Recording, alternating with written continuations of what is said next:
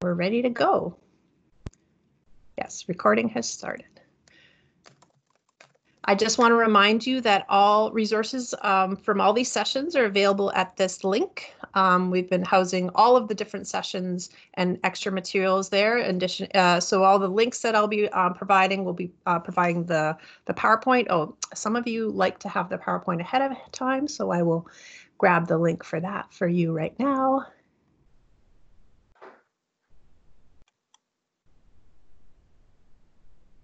Because you take some notes. And I'll just pop that in the chat. But I will also be uploading a PDF to this website for under assessments. So last week we did a runoff vote, and I promised I would tell you sooner, but I'm sorry, I'm really just operating on just in time right now. I probably could have spent another 3 hours designing the stuff for you today. This is really exciting stuff. I really love talking about it, so I'm going to reiterate, please reach out to CPI so that we can talk about your assessment specifically. I know that this is just a broad overview, and it really depends on your discipline and what your learning outcomes are. But there are some fun things that I do want to talk to you about. So I'm excited that you chose mind mapping and note taking in particular, because that's a thing that I love. And then research and essay writing, I'm going to actually do last because I think the first two kind of fold nicely into it. So that's our agenda for today. We're going to talk about mind maps, note taking, and then the research paper and essay. So just to remind you, last week we talked about, why we do assessment. And so there's 3 different lenses we can think about. It could be for learning. So as we go along, we're just making sure that the learning is on track. It could be summative, and that's our typical final exam. And that's of learning, but also there's opportunities for us to use assessment as learning. We know that the opportunity to ask a question and for you to stop and think about it meaningfully is a way of you actually learning the material. So there's these 3 things that I want you to bear in mind as we go through these different types of assessments.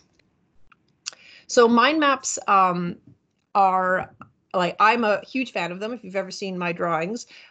So basically and a lot of people are like, I have no idea what you're talking about. Sometimes they're also called concept maps. They're basically a visual representation of a subject that lets you represent their connections to each other. So you can have a diagram, you can have pictures and words and connections, and it allows you to kind of see how things are related. And this is particularly important for students because it allows you to see how they think things are related. So you can use the key areas within a particular topic, or you can do the entire course. Some people use them for brainstorming and planning. Some people do this naturally as part of what their learning process, or sometimes it's been more formalized as part of an assignment. And I know a couple of you actually do mind mapping assignments.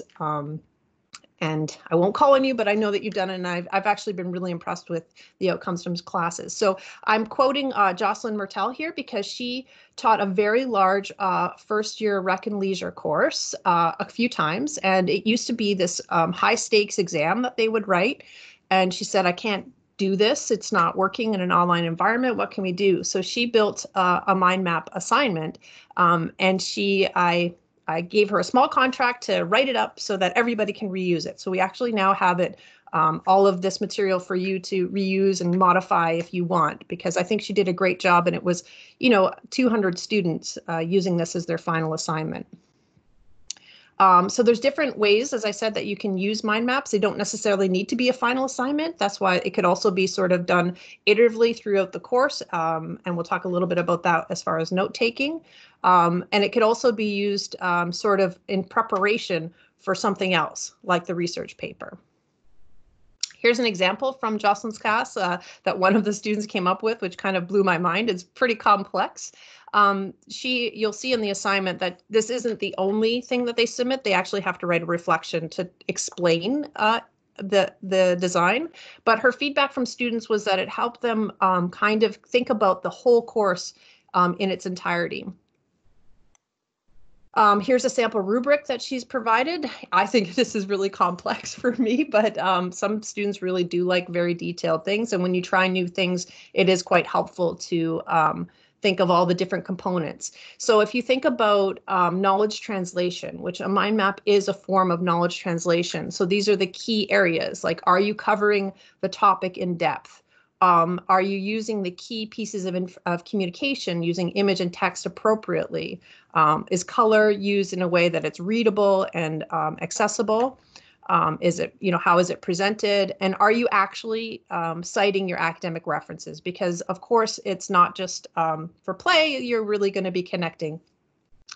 The assignment details, there's a link back in the PowerPoint that is just in our SharePoint site. So I will put it more publicly up on our website. I'm also doing web design and all these workshops, so please bear with me as I'm trying to get all these materials up, but we'll definitely get that up for you tomorrow, or just email me and I'll email you the Word document.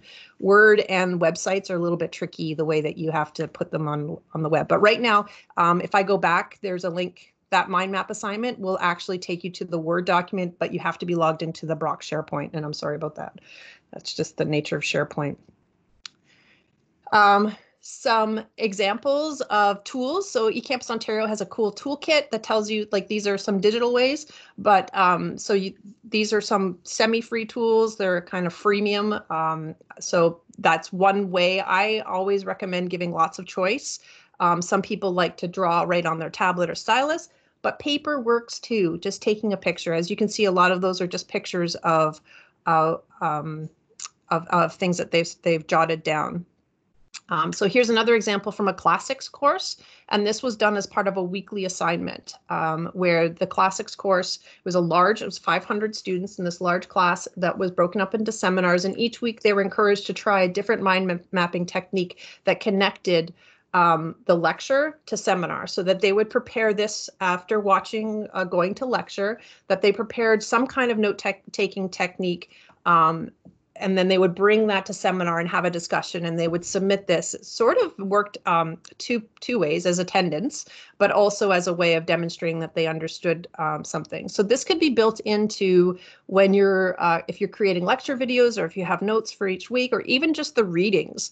How can you take that information and show it in a different way, or how does it make sense to you? So this is shifting to note taking because these are really connected. So we know that taking notes really does help learning. So this is back to that idea of assessment as learning. And sometimes we don't assess note taking. It's just something that's expected, but it could be something that we use to help students stay on track. They found that when students take notes, the more notes they take, the better. And this kind of gets into some gray area between, typing versus handwriting. There is research that shows that handwriting is slightly deeper and they perform better, but I would caution you to not insist on handwriting versus typing because it's very ableist. Some people really do need to use their laptops. The key point about taking notes is the stopping, the thinking, and translating into something that makes sense to you. And that's where using different modes of, like, using a mind map can be really helpful, because you have to stop and think, oh, what kind of image would I use for this? Or how does this connect to something else? And so what really could be an affordance when if we're doing our lectures as videos, so we could actually say, okay, pause, stop the video, and take a note or do a drawing that makes sense here. And so the theories behind note-taking say that you should really explicitly teach these strategies. And so I have some resources that you can share with students, and the A to Z Learning Services has a lot of note-taking strategies too. So you can kind of point them there and say, this is what I'm expecting you to do. And then as they do it, they can go along. But I do want you to encourage choice, and I'm encouraging you to encourage choice, so that if you really do prefer typing, or if you prefer drawing, or whatever your modality is, that you are doing that, but at least you're doing something, and there's some kind of artifact at the end of your note-taking, whatever the theme is. So adding images is connected to the concept of dual coding, which we know can really deepen learning and cause better enduring learning. And so this idea too, you can also use note-taking collaboratively. So using Word Online or OneNote, possibly. Some students are quite familiar with this, and they could use these tools together. Sometimes they spin up a Google Doc, which was not even an institutional tool, but we do see that happen. But the opportunity to collaborate, but then pause and connect it is really good. And so sometimes also, and I'll show you some example of this, is the scaffolded notes or the guided note taking. So for that classics course, the 1 week, they had some really clear prompts. And it's really interesting to see this one prompt and the different types of responses that came from asking this sort of thing to keep it on track. So that one is more linear. This person obviously was loved drawing, and so it made them look really interesting. But it was the point about, is the content there?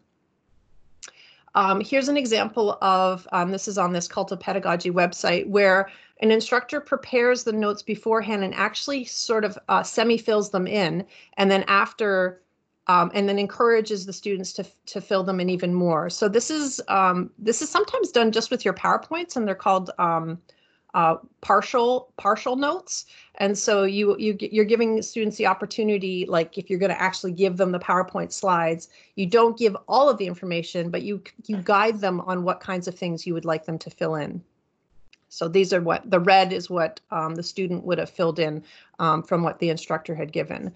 This looks to me like a lot of work. So I'm just giving it to you as a prompt and an idea and maybe something that you could build towards. But I just wanted to give you a lot of different disciplines so that you can see what it looks like across the board. Another really great method of note taking that you could incorporate is called Cornell Notes. So that basically is just asking the students to divide the page into two, like 1/3 and 2/3, and they take their notes just on the 2/3 part, and then you ask them to revise and go back. So at the end of it, after they've taken their notes all the way through, you say, okay, now go back. What were the key ideas? What were some vocabulary words that you didn't know? If you were to draw a picture to summarize that, what would you do?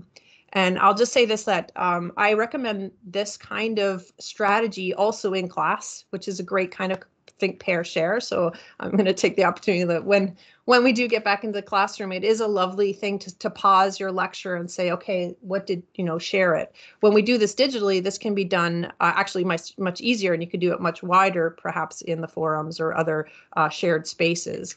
But that opportunity to kind of stop and think about your notes, because we know that revisiting the notes is really important. Just rereading them is not as good as rereading them and making sense of them. So this is a link to Allison Innes has made a great video of how to do Cornell Notes. And so you could actually, and it's designed for the first year humanities course, but you could reuse this video for any subject. She's just talking about like how you would design your page to do this. And so they've built that into that course, but it's available for you to use as well. So Kelly asked a great question about downloading the content and lessons. So what you would have to do is probably create a PDF that was downloadable, or a Word document that was downloadable. You can set up lessons to print as PDF and then download, but it's not as nice as I would like. Lisa is agreeing with me. So I would create some structured notes specifically that you share for that purpose. This can also be done in a Google Doc, so it doesn't, or like a Word document. It doesn't need to be a handwritten thing. Again, it could be done online in some way, and it's just the key points are that you're looking at what that essential question is for a Cornell note, which is great because it allows them to focus on what was I studying. I'm going to cough, so I'm going to mute for a minute. Okay. So now I'm going to shift a little bit into talking about the research paper and essay. So then you could use the article critique as a note-taking method. So if you had your research paper as your final assignment, and they had to use some core articles, you could use like something like an article critique to do some illustrations. And I really love, this is one that was provided to me when I was taking a course And I really did love these questions.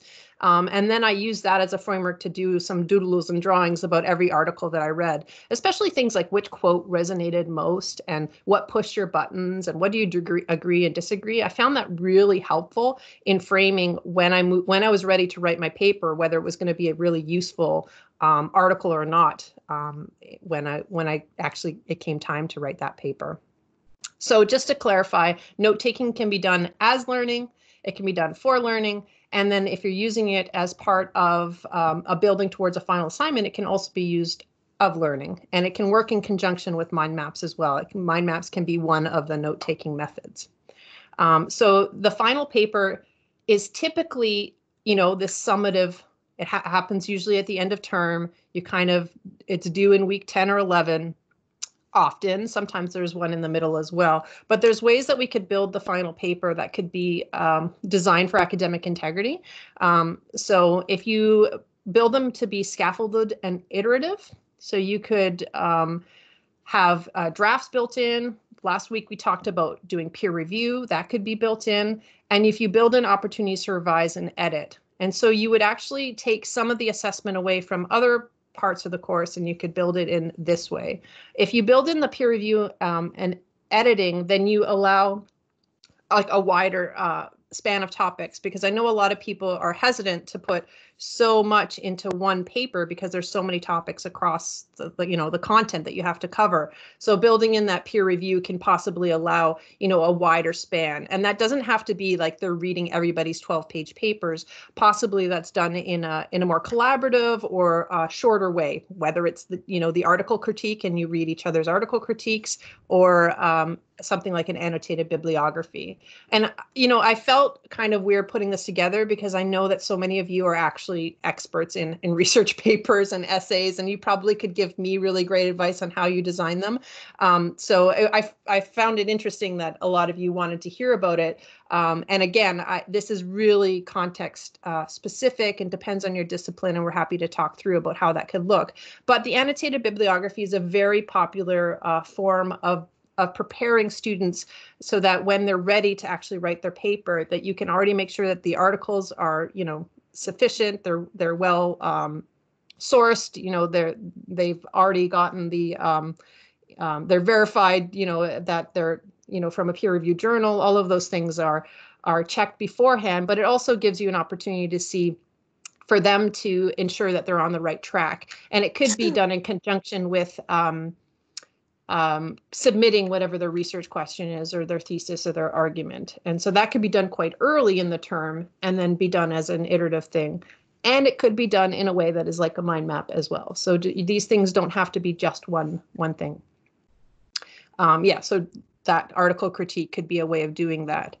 I will remind you that I was talking to A to Z Learning Services, and they seem to think that this is a very beneficial thing. I was like, does a checkbox make you feel more, honor pledged? But they said that students seem to respond to this. So in the assignment tool in Sakai, there is a little checkbox that a student has to say, I understand that studying with integrity means. And so they would fill out this integrity pledge and click it before they submit. There are different ways of ensuring they understand what integrity means before. And so setting out really clear expectations about collaboration. So I keep saying, and they can collaborate and they can do all these things. But if that is not something that you want them to do, then really be clear about that.